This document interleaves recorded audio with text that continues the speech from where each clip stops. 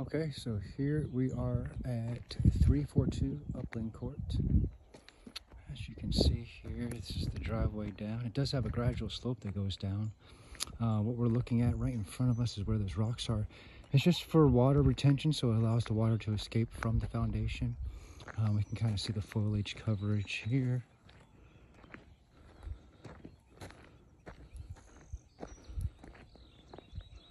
As we come down to the front door.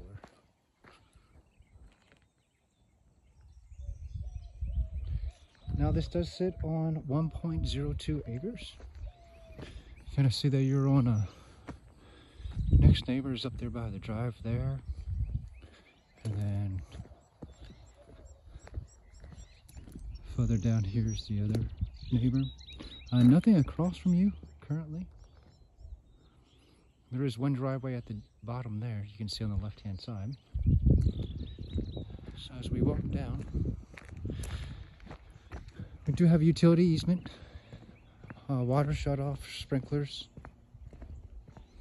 And as we come down, we see the trees are really manicured very well.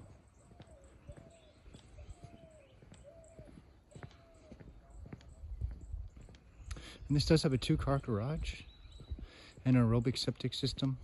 You can see that they did lay sod as well. And that's where that drainage comes out and goes back through.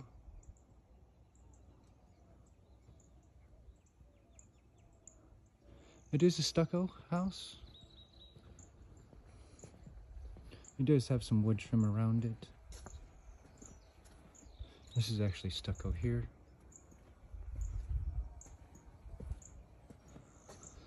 And that is a retaining wall as well. And then on top of the retaining wall, they have a diverter that allows water to escape from there and come down into here.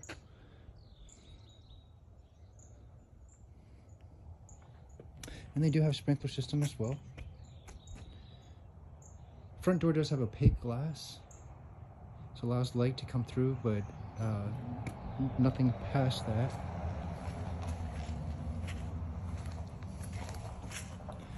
This is pretty wet here.